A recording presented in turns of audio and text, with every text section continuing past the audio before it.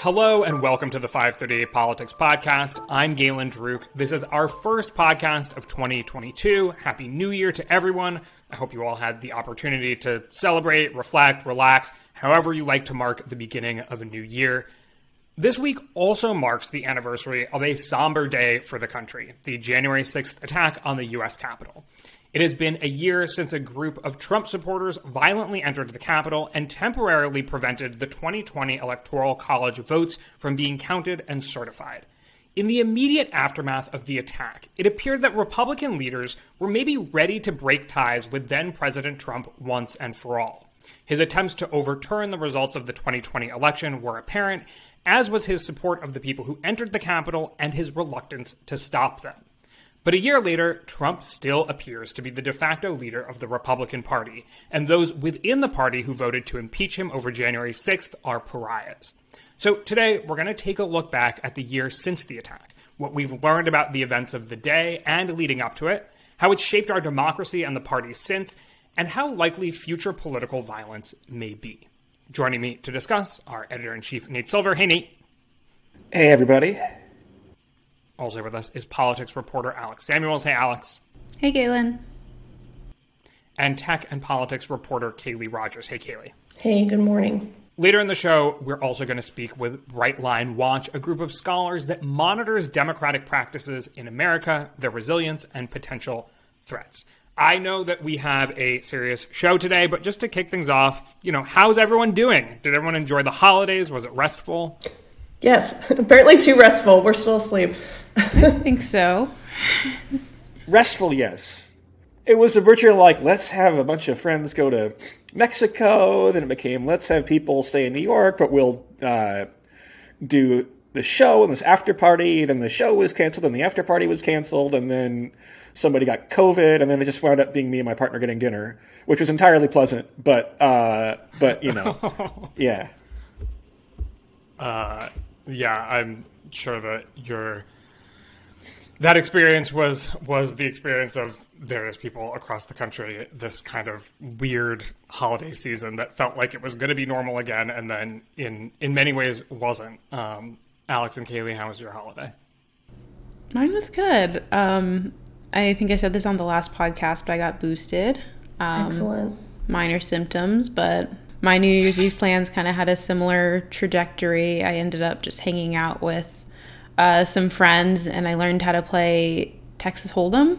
And is it called die or dices or whatever that game is? I learned how to play that, and I won $5. So 2022 was off to a great start. Yeah, you're on your way. You should play Nate. We should have a 538. I mean, if you're interested, now that I know how to play. Okay. All right. Well, I'm glad everyone had a nice holiday. Let's begin with our favorite question: good use of polling or bad use of polling? In the year since the January 6th attack, many pollsters have asked Americans what they think about democracy itself. Is it working? Is it in danger? So for today's example, I want to ask about a new poll out from USA Today and Suffolk University. The Hill wrote up the poll with a headline stating, quote, 8 in 10 worried about the future of democracy in U.S. The survey shows 51% of Americans say that they are very worried about the future of America's democracy. 32% say they are somewhat worried, and only 15% say they are not worried at all. So at first blush, it looks like many Americans are in agreement in their pessimism about our system of government. But the question here is, does this question mean different things to different people? Does one aggregate response to this poll tell us anything? So essentially, of course, is this a good or bad use of polling? Who wants to kick us off? Well, I think in this case, it's a good use of polling because we do have that context in the poll, because they also asked respondents about their thoughts on the big lie. And I think that really demonstrates the sort of parallel universes that America is living in that both sides are really worried about democracy, but for very different reasons. With those who believe in the big lie worried about democracy because they think that elections are being stolen in front of our very eyes. And the other side being concerned because they think that people are responding to this in a negative way and starting to erode democracy as a way to kind of respond to that fear of election fraud. So I think this is good use of polling, and I think it's really important, even when you do the aggregate, although there's two different reasons behind it. If 80% of the country is worried about the future of our democracy, I think it's worth noting and looking into. As Kaylee's kind of getting at, there are two separate phenomenons here, and the reason why Republicans are worried about democracy are not the same as the reason Democrats are, and are generally speaking kind of less grounded in reality, frankly. There are contradictory data points on how concerned Democrats are. There are some polls that show that a lot of Democrats are not that concerned, actually. They got their president elected. Democrats control Congress, albeit barely. So that's actually like not the same from poll to poll. And we can talk in the next segment about why that might be and why necessarily rank and file Democrats don't seem to feel the sense of urgency. But I mean, there's nothing wrong with the poll per se, but it's a little vague if you're just talking about the what and not the why. Yeah, as Nate was getting at, it's hard to propose solutions when Americans are divided over the perception of democracy itself, including, whether it is even under threat, why it's under threat, and who is responsible for that threat. I was kind of, on the fence about this poll, mainly because it didn't say anything that I don't think we already knew. Especially among Republicans, there's this discontent and disillusionment with the current political status quo, which has led to confidence in democracy slipping. But as Kaylee and Nate were both getting at, the poll doesn't tell us, what it is Republicans need in order to feel as though democracy isn't in danger. Yeah, I guess I'm curious, what does it mean to be worried about the future of American democracy? When people answer this poll, are they thinking, I don't like American politics right now? That's a pretty, simplistic view, and probably they're thinking a little more deeply about it. But, what does it actually mean? Do 80% of Americans think that our system of government is going to end? Well, CBS News had a similar poll. It was released a few days before this one, but they asked the people who felt like democracy was threatened what they believed the biggest threats were, and they also asked those respondents to rank whether these threats were major or minor.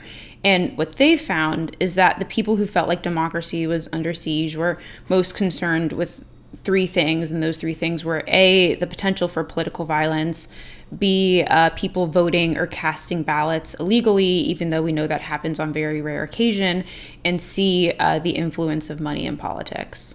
I guess given that, Alex, as you mentioned, there are very different reasons that people may be concerned about the future of American democracy. And as you said, Nate, some are more grounded in reality than others.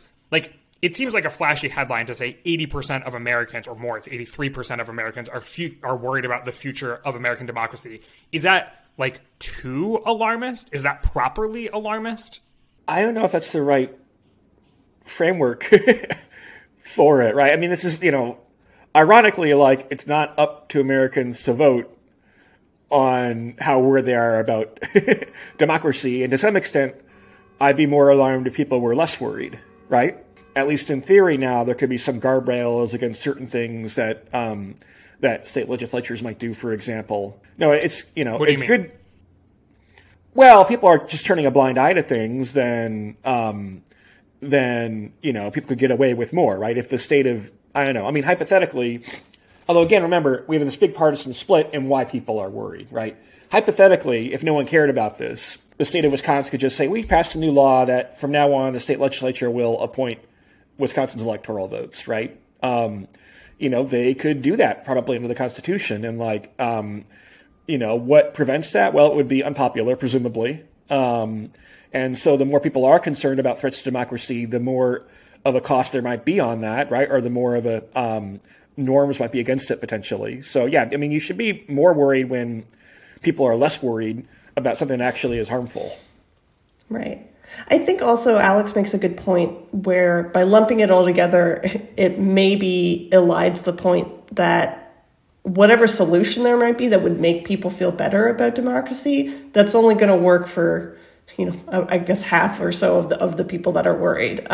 If you pass a bunch of laws that make it really difficult to vote, that might although we haven't seen this yet, assuage some fears of people who are concerned about voter fraud, but those who are worried about voter rights will be even more concerned, and vice versa. But I think also, I mean, especially from that CBS poll that you mentioned, Alex, democracy is sort of obviously a very big concept that covers a lot of things, but what we're talking about for the most part here is elections and concerns about how elections are run and whether or not votes count and whether or not people are able to actually vote. And then election subversion being kind of like the more sinister outcome of that. These are all topics that we're going to discuss momentarily. But all in all, how do we rate this poll? And I would say the Hill headline, as I mentioned, was 8 in 10 worried about future of democracy in U.S. The USA Today headline was different. It was a year after January 6th, Americans say democracy is in peril, but disagree on why. So maybe one of those is a good use of polling and one of them is bad. I give the poll 3.5 Yelp stars. Or you can't give half stars on Yelp. 3 stars. Given inflation, that's pretty low. I mean, I wouldn't eat dinner at that poll given that rating. By the way, this gets into my pet peeve now, where like rating systems where any rating apart from the top rating is considered like an insult. You know what I mean? I think are useless rating systems. But yeah. I mean, would you eat dinner at that poll if it was rated 3.5 stars? I have a lot of hacks for Yelp, right? First of all, if the people who gave it a low rating were eating brunch, then the restaurant might be good, actually. Because people who eat brunch and post reviews on Yelp are dumb. Wait, I love this. This is a hot take. Perfect. Yeah. I'm interested, I mean, nothing wrong with brunch, right? But like, I'm interested in the opinion of dinner eaters. Unless it's like a breakfast place or something, right? Brunch eaters just provide a lot of noise, right? Yeah, you eat brunch to have fun, right? Not as like a culinary adventure. And as like a somewhat serious foodie, then like, I don't want brunchers polluting my dinner reviews. I mean, this almost makes sense. This is such a hot take. The somewhat serious foodie who has dollar slices of pizza? Again, you want the high and low play, right? $1 slices. You want the high end sushi omakase one night, and then the $1 slice of pizza the next night. That's where my strategy to everything, really. Brunch Eaters of America, I'm curious to hear your rebuttal of Nate's extremely hot take, impugning your judgment. I like brunch to a degree. I just don't want people, but you're not doing it for the food for brunch, right? I think you have a point in that. An excuse to like day drink and see your friends. Right. Nothing wrong with that, but like, yeah. Even the best brunch like doesn't necessarily tell you much about what a dinner service is like at that restaurant. There are other cues, like if someone uses the term like hands down, like, oh, this is hands down the best fried chicken I've ever had. Like no one ever uses the term hands down unless it's like a fake Yelp review, right? That's a dead giveaway. No one ever uses that phrase in real life. I have never reviewed a restaurant in my life, so I do always wonder, like has anyone on this podcast ever reviewed a restaurant? Yes, or a service? I did one last month. My favorite ramen spot is apparently under new ownership and is terrible now, and I just felt the need to let people know because they didn't change the name, and I was very disappointed when I went back there. All right, so that tangent aside, it is a middling use of polling. Is that what I'm hearing? Yeah, and a middling use of ramen. I'd say it's a good use of polling, bad use of ramen. Yeah, I prefer going back to the poll, I prefer the USA Today headline slightly over the other one that you had mentioned, Galen. But because the poll didn't give a lot in terms of like solutions and, why Democrats think democracy is where it's at and why Republicans think it is, because it was lacking in some aspects, I, kind of put it middle of the road leading toward bad use of polling. Fair. Yeah, I'm left thinking, okay, 80% of Americans think that the future of American democracy is in trouble.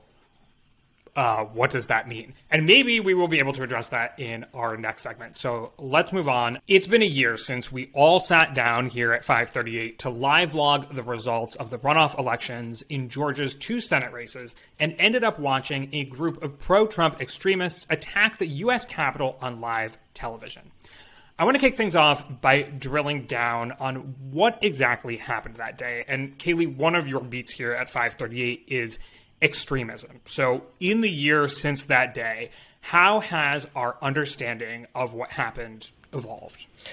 Right. I mean, it sort of, again, depends on your existing viewpoint, because once again, we have sort of parallel universes where people have very different ideas of what happened that day.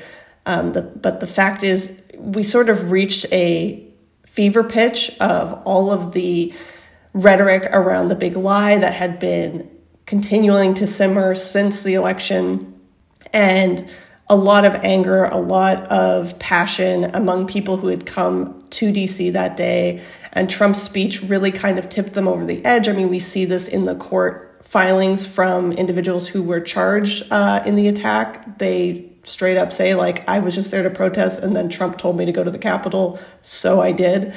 It was a really unique moment in time, a unique moment in history that hopefully we won't see again. But it reached a moment where it was completely unprecedented, and just the emotions and everything ran so high that we ended up with this really monumental attack on our Capitol. I think it is easy to forget the part that Kaylee was talking about, which is the incitement part, right? One question is why this hasn't been repeated, and it may be because you didn't actually have the active president of the United States actively inciting people to, we have to do something about this, right? After a months-long campaign to undermine the integrity of the vote counting process. We talked about this, Galen, on the pre-holiday episode, but the extent to which Republicans have not moved on from Trump, I mean, I guess it seems obvious in advance. I don't think it necessarily seemed obvious at the time. I mean, you did have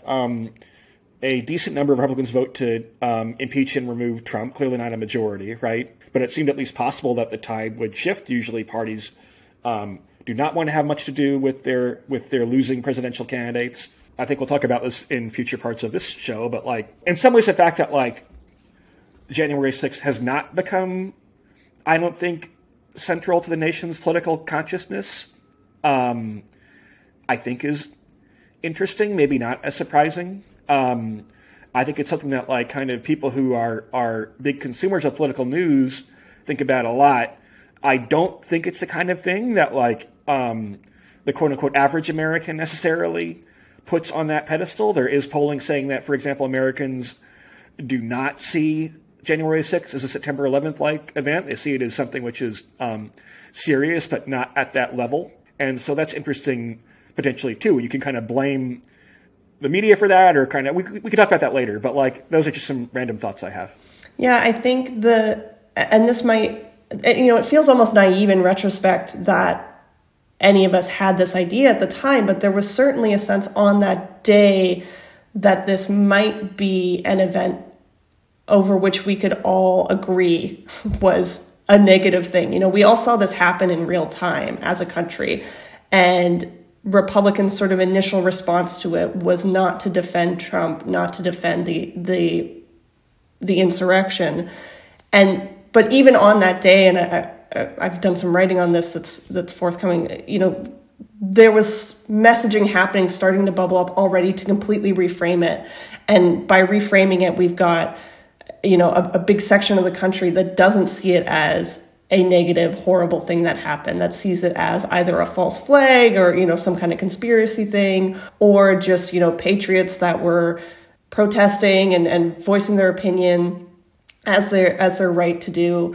And that, it was no worse than, tourists visiting the Capitol, that kind of thing. So those are the kind of views that we ended up happening, which is such a big shift from sort of the reality that we were all in that day. Nate sort of waved at this earlier, but I think immediately after January 6th, I had this feeling of, this will be the straw that breaks the camel's back for Democrats, especially the more moderate and centrist ones.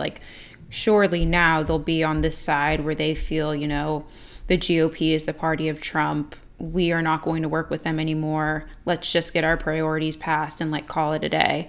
But that hasn't really seemed to happen. It really seems like there are some Democrats in Congress, Biden included, who really still post January 6th, cling on to this idea of bipartisanship. And I wouldn't have imagined that in the immediate aftermath of January 6th. So I don't know how much January 6th really shaped our politics or kind of the makeup of Congress, or how, certain Congress members feel about working across the aisle.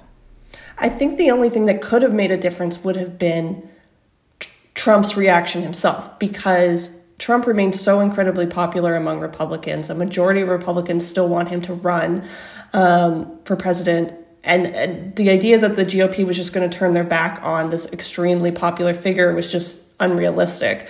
However, if for some reason Trump had decided to come out more strongly against it, to say, hey, look, this was too far, I don't condone what happened, this was a terrible tragedy. If that had been his messaging, I think we would see a totally different response from his base, and sort of we'd have kind of a collective reply to it. Instead, he was very defensive of it, has been defensive of the individuals who have been charged in the attack, saying that they've been mistreated, and obviously continues to beat the election fraud drum, which spurred this whole thing to begin with. He's taken zero responsibility, and that messaging is really powerful.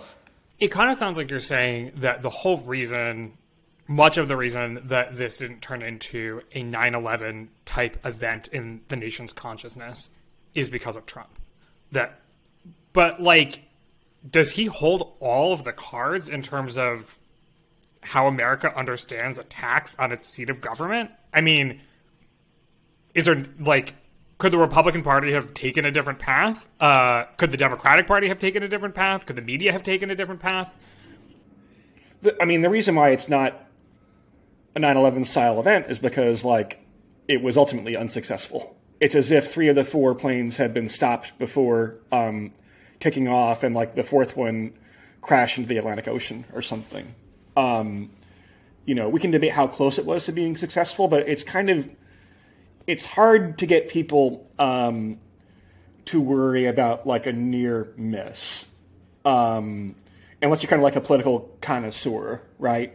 The original SARS, right, was a near miss. It ultimately wasn't a global pandemic. It was regional and not that bad, right? That didn't necessarily make people that conscientious about the next pandemic. Hell, even with COVID, there still hasn't been that much of a drive to fund research into future pandemics, So it's people have a high threshold for wanting to change their points of view and ways of life. And the fact that the thing is, it is obviously very visually very disturbing too, right? But I don't know. I think there's not a good way to put it, but it fell just kind of below the threshold of turning dramatically violent, where many people were killed. And I kind of assumed at the time that either protesters or police or members of Congress that there would be dozens of fatalities or something, and it didn't quite hit that threshold, and I don't know. Well, doesn't it also have to do, though, with an attack from an outsider versus an attack that kind of fits into your internal domestic political debates? I think that's right. I think the fact that the call was coming from inside the house makes it much more complicated. It's so much easier to demonize sort of the other with someone attacking, whereas these were Americans. These were people who feel very strongly about their country and their democratic rights, clearly, that they came to D.C. to protest. So that complicates it. And I think Nate's right that the level of violence obviously doesn't rise to that level.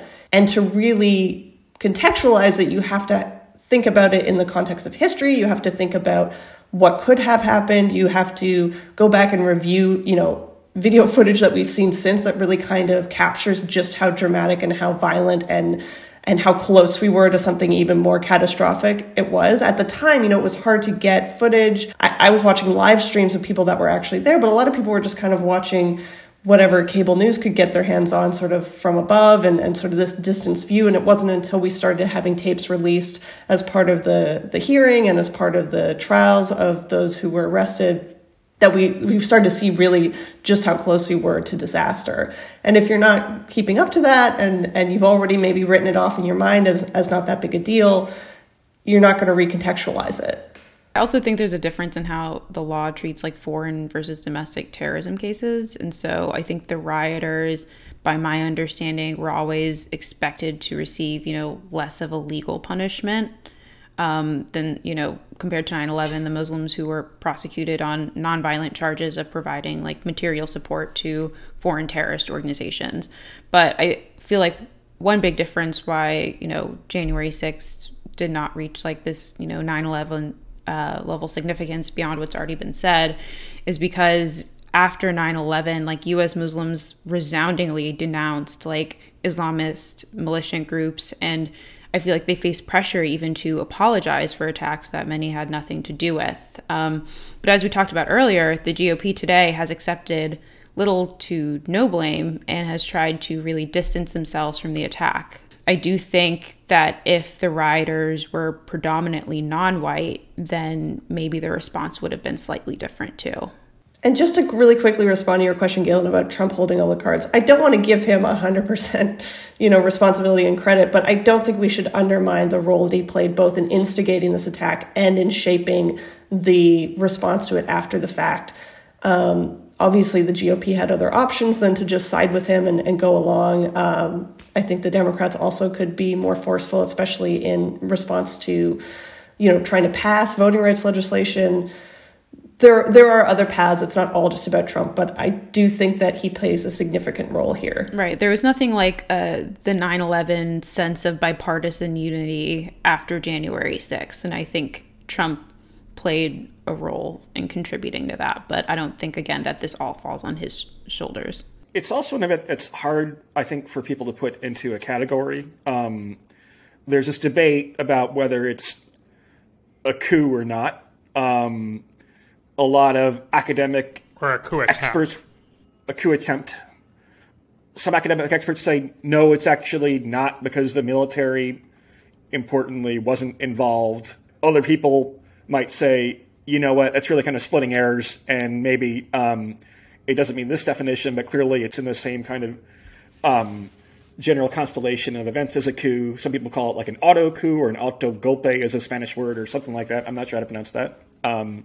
But it's a lot of things at once, right? I think it's estimated that something like 10,000 people were in this protest / riot / insurrection in Washington, D.C. that day. Some of them were not particularly nice people. You have groups like the Proud Boys, right? But you also probably do have like Mary from the accounting department thinks the election was stolen and goes there and it was peaceful, right?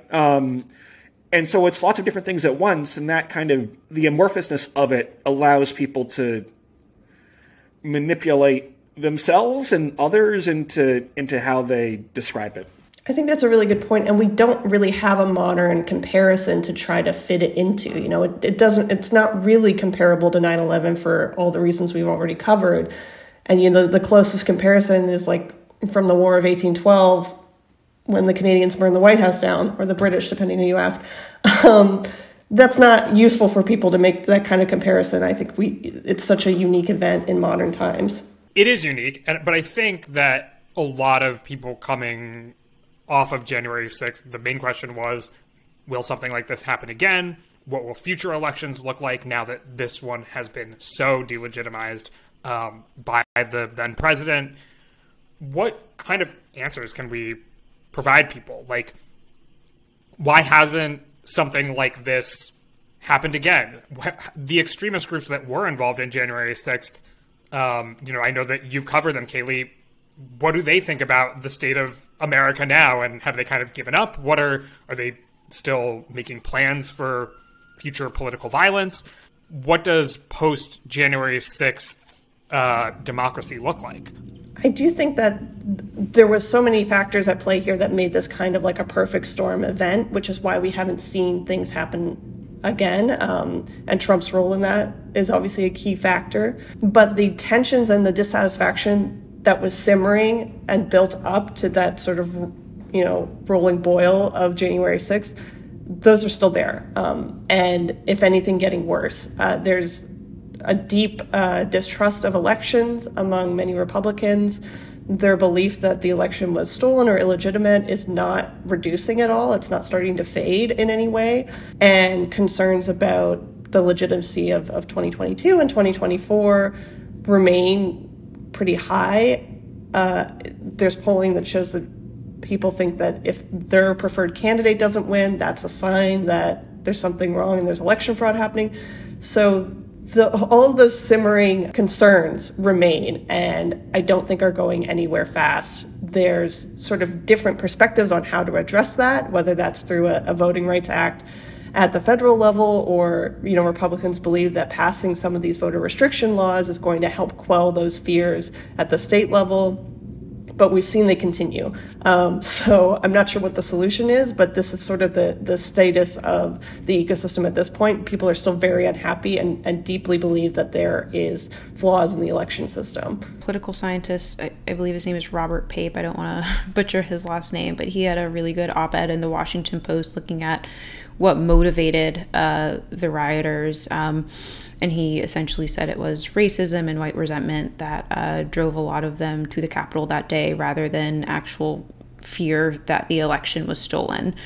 So going off of that, he made the point that a similar mob could be summoned by Trump or a Trump-like figure, and that's because the country is moving towards becoming a minority nation, and on top of that, right-wing media outlets continue to stoke fear about this, great replacement, which could mean that the racial and cultural anxieties that many of the rioters had will not go away. And as Kaylee mentioned, there's this record number of bills proposed that aim to essentially restrict voting access or enable partisan interference in elections. We already know that a lot of these bills, I guess now laws, were motivated by the big lie. But a major consequences is that they could help Republicans tilt elections in their party's favor. Obviously not very good for a healthy democracy. So I don't know about the risk that this could happen again necessarily, but I think that some of the underlying fears that the rioters had, those aren't going away, and that is pretty worrisome. The thing that's also tricky, and I think Kaylee's kind of getting at this, is like January 6th and like quote unquote the threats to democracy are like not perfectly parallel, right? If you ask kind of like the 10 most eminent scholars of erosions to democracy, what threats are you most concerned about in 2024 and beyond? I don't think they'd rank a repeat of January 6th at the top. I think they'd more talk about what if a state legislature doesn't approve the results? You have a dispute in Congress, right? We can talk about gerrymandering and voting rights and whatever else, right? But it's kind of there were debates ahead of time about in 2012 or 2020 about kind of how could the election be stolen potentially. There were things like, the GOP will stop the vote count once these kind of late return ballots get in, and the courts will support them, and that's how the election will be stolen, right? There are people, you can go back and look at some prescient Twitter threads about people predicting a January 6th-like outcome, but that was not the most common scenario that people kind of thought. And so, to what extent is, when Democrats have a commission on January 6th, to what extent is that helping people to be more concerned about democracy and threats to it versus not being quite on the nose to what the threats might be next time around? I think maybe kind of one lesson from January 6th should be that when you have a set of actors, meaning Republicans in this case, who are not committed to democracy, then you don't necessarily kind of know what form it will take, right? It might be something unpredictable that isn't the exact scenario that you plan for. And so what that means, I think, is difficult. It probably means you need to have a lot of different defense mechanisms at different parts of the chain of events, right? No, I think that's right. And there's also a bit of a risk of hyperbole on the left, similar to what you see on the right, where there's this belief of this widespread conspiracy to steal the election, which is so unlikely, and fears about certain outcomes that seem unlikely on the left, rather than focusing on what's actually happening. Focus on what laws have already been passed that are concerning. Focus on what state legislators have said they plan to do. That's what we should be concerned about rather than sort of fanciful scenarios of really kind of scary outcomes. And, so much depends on outcomes of elections as well. And so raising the alarm about what could happen, if that then doesn't happen, it sort of undermines the alarm, even if it was a perfectly rational and reasonable response to what we're seeing. It's really hard to make predictions. And so covering this with the right amount of skepticism and alarm is a tricky balance. All right, let's leave things there. Thank you, Nate, Kaylee, and Alex for joining me today. Thank you, Galen. Thanks, everyone. Thank you. Up next, we're going to speak with Bright Line Watch about the health of American democracy according to surveys of both Americans and experts who study democracy. Since 2017, a group of democracy scholars at Bright Line Watch has been tracking what Americans and experts think about the health of democracy through a series of surveys. We last spoke with them in June when a notably high number of Americans, 37%, showed support for their region of the country seceding from the Union. Back then, we debated the usefulness of such a poll.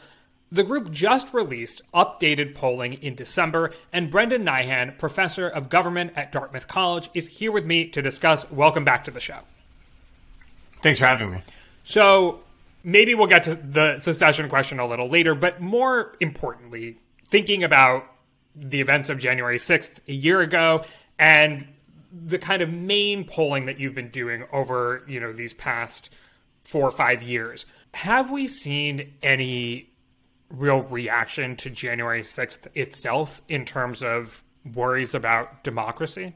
It's hard to say. The term democracy, I think, is one that's difficult to parse. Even experts often disagree about its exact meaning, and to the public, I think it can seem like an abstraction. What I would say about the change since January 6th is I'm struck by how little there has been. It did seem like there was a moment in the immediate aftermath of the attack when there would be a full-scale repudiation of the events of that day and the effort to overturn the election that led up to it. Instead, we've seen public opinion largely locked in place.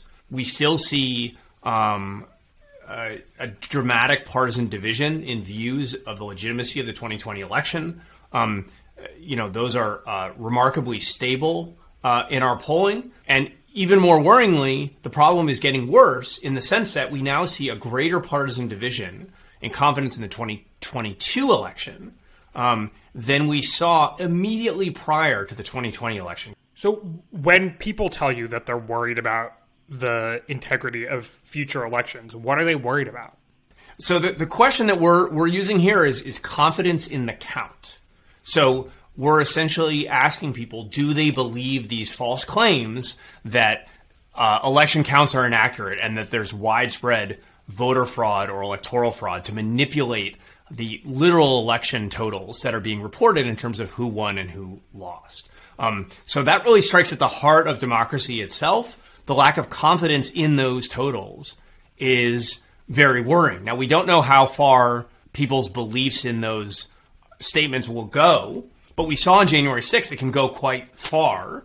And if we go through a whole election cycle where those claims are repeated, where they burrow deep into people's minds, I do worry about the basic norm of elections, which is that both sides respect the results. The losers accept the legitimacy of the winning side's victory. Without that, we have nothing in a democracy. And right now, the polls show that confidence is worryingly divided along party lines. What percent of Americans say that they doubt the vote will be counted as intended in the next election?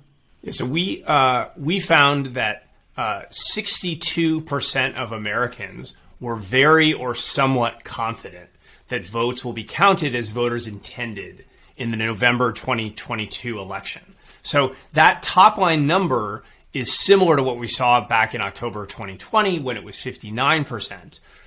However, we see this dramatic partisan split. Back in October of 2020, we found 66% of Democrats expressing confidence in the nationwide vote count compared to 58% of Republicans, an 8 percentage point difference. Now we see 80% of Democrats expressing confidence in the vote count compared to only 42% of Republicans. So we have this much wider partisan difference. The top line number hasn't changed, but we're now seeing only a minority of Republicans expressing confidence in the vote count. And of course, that's critical because we need both sides of an election to accept its legitimacy. What is there to be done about this? Because it seems like anything that would, as we've discussed earlier in this podcast, anything that would allay the fears of Republicans would stoke the fears of Democrats. Anything that would allay the fears of Democrats would stoke the fears of Republicans. And then that's just the perception category. There's also the question of, how do we shore up our democracy against any actual threats to it? Does Brightline want to have answers here? Well, there are things you can do. So one thing we did in our most recent report is survey experts for their views on how to reform American democracy. And a plurality supported reforms that could be undertaken without a constitutional amendment, which are obviously the ones that are most feasible given the difficulty of that amendment process. And we asked them to evaluate a number of reforms that might help strengthen American democracy. Now, they don't directly speak to your question, Galen, in terms of confidence in elections themselves. For that, I would say, a very large number of prominent political scientists have supported the Freedom to Vote Act in Congress as the most direct way to strengthen American elections. Now, that won't fix public confidence in elections, but it will protect the elections themselves. In other words, it will help protect the process from the consequences of this distrust. Similarly, fixing the Electoral Count Act, which is vulnerable to manipulation, potentially, as we saw on January 6th, would help reduce the consequences of this distrust in the election system. The reforms I was alluding to before might help change the electoral incentives in some cases that cause Republican elites to question the integrity of the electoral system when they're defeated and to double down on an approach that seeks continued minority power, the differential minority power they currently enjoy. Some of these changes might impact that. Changes to redistricting laws, electing the president by the national popular vote, expanding the Senate, and so forth. So there are things that could be done. Whether they're politically feasible in the current environment, of course, is a different question. This is maybe a cynical question, but this is a kind of maybe pessimistic conversation. How much of a priority is having a democratic government for Americans? Meaning above and beyond what their policy preferences or partisan identity may be, how much do Americans want to live in a country where you win based on a majority of people supporting you and your ideas? So if you ask people, do they support democracy? They typically say yes. They rate, there's a standard survey question that asks on a scale from 0 to 10, how important is it for you to live in a democracy? And the mean is something around an 8.5 in the United States. So people say living in a democracy is important. And in fact, at Brightline Watch, when we ask people about specific principles of liberal democracy, we see widespread support across party lines. The question, though, is whether people will prioritize those democratic principles over their own preferences, over the policies that they would prefer to see enacted and the people they would prefer to see holding office. And that's where the rubber meets the road. And unfortunately, we haven't seen the American people willing to turn against their party when it does violate those important principles or when it does threaten the stability of the democratic system. There's research on this that asks people to choose between two hypothetical candidates and actually tests how often they will vote against who might otherwise be their preferred candidate because of one of the candidates expressing some statement or position that violates democratic norms. And in those cases, people do seem to penalize candidates, but not as much as we think. And that's with hypothetical candidates. Now imagine it's someone like Donald Trump, who people have an emotional connection to and a longstanding history of support for. That becomes much more challenging. The final thing I'll say about this, Galen, is ultimately people do have more important things going on in their lives. People are worried about how the economy is doing. They are worried about COVID. Abstract concerns about democracy are just not going to be top of mind for everyday people, and that's fine. The problem is when we have a political system that encourages politicians to attack the system itself, and we have a political class that fails to reject those candidates and parties that would undermine the stability of the system. That's always been how democracy has been supported. The political class has to defend those norms, or they can fall. That's very directly the lesson of the book How Democracies Die by Steve Levitsky and Daniel Ziblatt. There's a screening function that the political class plays.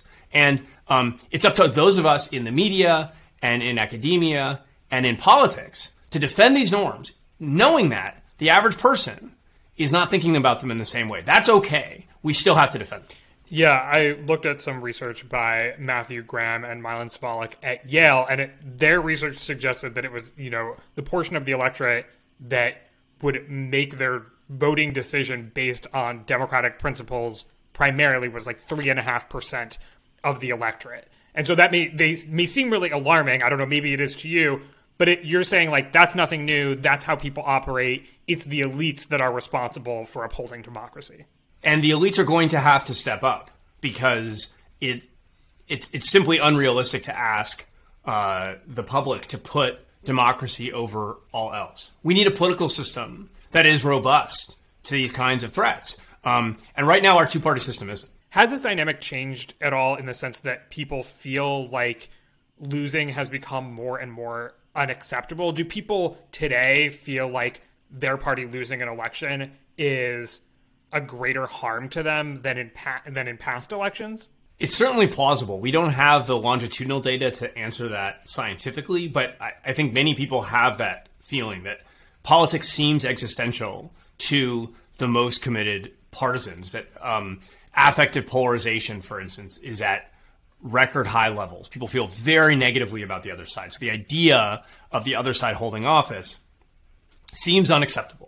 And maybe it's okay to overlook violations of democratic norms in order to keep your side in power. Now, I can't tell you that chain of reasoning is more prevalent now than it was in the past, but it certainly seems plausible. And actually, let me just add one more caveat on that, which you can cut out if you like.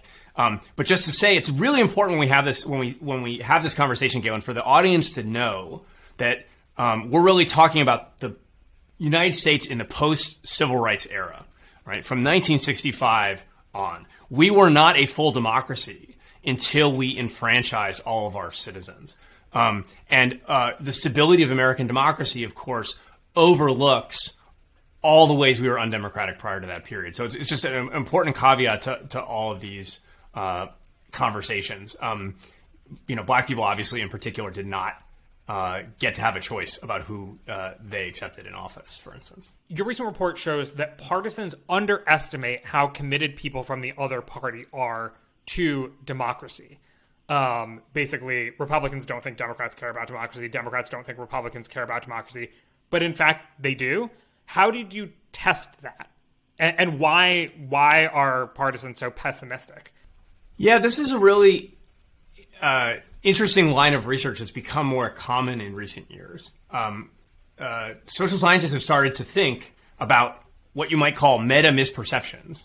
That people have misperceptions about how misinformed the other side is, and similarly that they might be misinformed about the commitment of the other side to the political process and the norms by which we decide who holds power. So in this case, we ask people to estimate the percentage of people in the party they support or identify with, and the percentage of people on the other side who said a given democratic principle was important. And what we found was the expected pattern. People who, when asked about their own side percentage, they guessed the percentage of people who would say that principle was important was much higher than for opposition partisans. They underestimated, in other words, the percentage of opposition partisans who affirmed the importance of these democratic principles. Now, we then corrected those misperceptions for a random subset of our respondents, and we told them the actual numbers. We told them, you actually underestimated how many people on the other side support these small d democratic principles. we then looked at the effect of that correction on their willingness to support various kinds of abuses of power while in office, right? So did this make people, in other words, less likely to say their own party should violate democratic norms? We found an effect, but it was a very small one. Well, I guess that's maybe some optimistic news, although you said the result was limited. One thing that we talked about the last time you were on this podcast is political violence, and of course that's particularly important when thinking about January 6th. You suggest in your most recent report that polling may have up until now been overestimating the Americans' willingness to resort to political violence because of how the questions were being asked and how Americans were thinking about those questions. What changes have pollsters made to try to maybe get more accurate results? And has it actually changed our perception of Americans' willingness to support political violence? Yeah, so this is an important topic. We were deeply influenced by the work of Nathan Kalmo and Liliana Mason, who were really the pioneers in measuring support for political violence.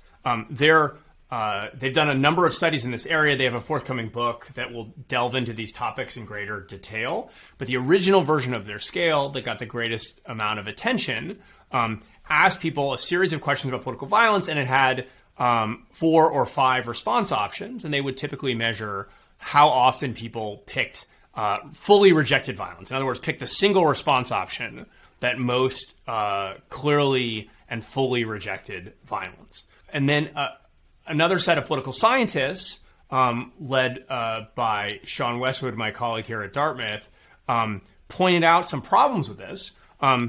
First, they were worried that inattentive respondents were driving up expressed support for violence. So people who are picking the middle of the scale or answering randomly would come out under this design as supporting political violence when they simply weren't paying attention, and they worried this might be exacerbated by the use of a single scale. And so, following their guidance, we tested an alternative measure that first asked people, "Is violence ever acceptable or ever justified?" And then, if they said yes, we asked them how frequently or how often. There was a follow-up question that had a series of responses.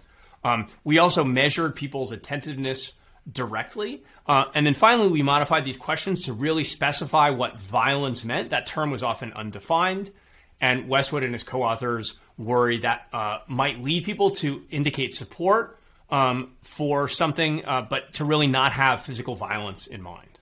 And what we found is that when you make these changes, the percent of Americans who express support for political violence is much lower.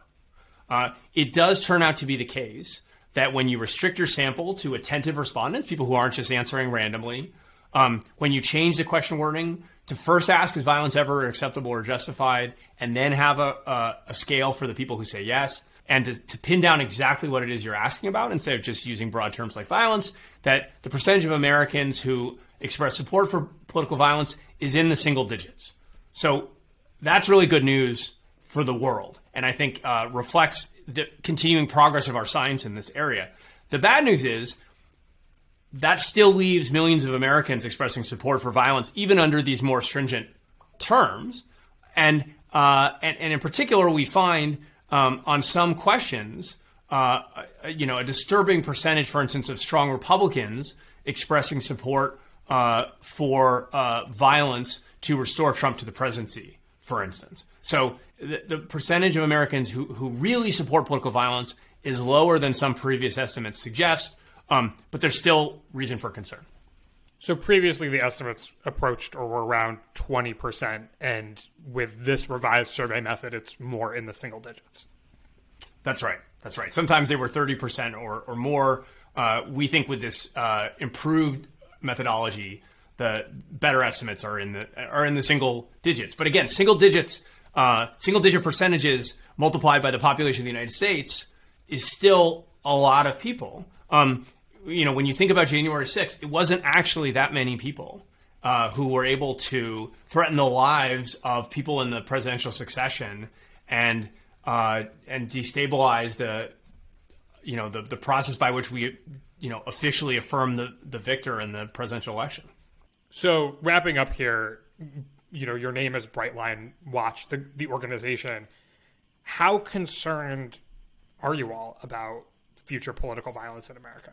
I can't speak for all of my co-organizers, but I do think everyone feels some sense of alarm. Political violence can be widespread without being widely supported. And it can be tremendously damaging even if it's not frequent. Even if we're not in a civil war, we could have real paroxysms of political violence that are very damaging to obviously the victims of any violence that takes place, and more generally to everyone who participates in the political process and has that shadow hang over them. I've been really struck by the reflections on January 6th and its aftermath and how it's affected everyone who works in the Capitol. Political violence echoes. It reverberates even when it's relatively rare. So I do think we are alarmed. All right. Well, let's leave it there. Thank you so much for joining me today, Brendan. My pleasure. My name is Galen Daruk. Tony Chow is in the virtual control room. Claire Bidigary-Curtis is on audio editing, and Emma Riley is our intern. You can get in touch by emailing us at podcasts@FiveThirtyEight.com. You can also, of course, tweet at us with any questions or comments. If you're a fan of the show, leave us a rating or a review in the Apple Podcast Store or tell someone about us. Thanks for listening, and we will see you soon.